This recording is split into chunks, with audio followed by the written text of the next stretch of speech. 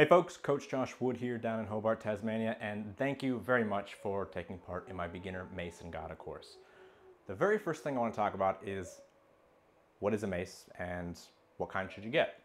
Now, when it comes to swinging things around in terms of maces, gadas, clubs, we'll take a little look at each one of those. A really short handled implement with weight at the end, we might call a club.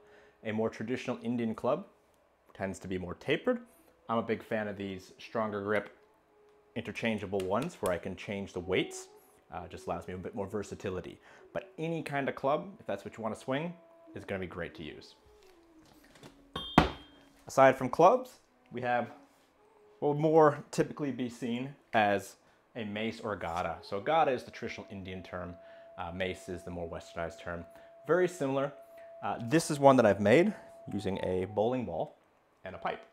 And this is more in line with what we'd consider a gada. Now gada is usually a stone at the end of a bamboo stick, and I have a range of those as well. This is one of my favorites. So a gada tends to be more weight at the end. So the handle tends to be very light in relation to the weight at the end, which means it's going to swing harder. The balance is slightly different.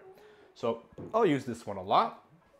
The gada style is probably my favorite style of mace, but the most versatile I've found is a short mace. Now these aren't as common, which is why I had to make this one.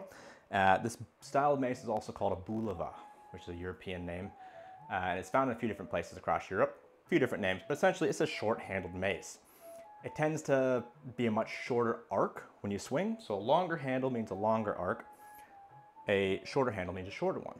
And practically all that means is that it's going to take less time for a shorter mace to go from one side to the other in its pendulum swing, and more time for a longer mace. A longer handle is going to give you more torque at a lighter weight, meaning it's going to pull you off balance harder once that weight hits at the end of its pendulum or arc. Whereas this will allow for a shorter, quicker turnaround, which I find to have a little bit more carryover to things like combat sports and grappling. The mace itself was originally, of course, a weapon, and then it became part of the physical training curriculum of Indian and Persian wrestling schools. So you might come from a few different backgrounds on that, whether it's an Indian background, Persian background. If it's a more European background, you might see shorter maces most commonly. But the steel mace itself is an incredibly versatile tool, and it's becoming more and more popular, and you can see it in gyms all over the world. So whatever style you want to get into, pick one you like, get the most out of it. But when you're starting out, go a little bit lighter than you think, because it's a lot easier to learn the technique on a lighter mace and then move up to a heavier mace than it is to start with a heavier mace thinking you'll grow into it, which you can.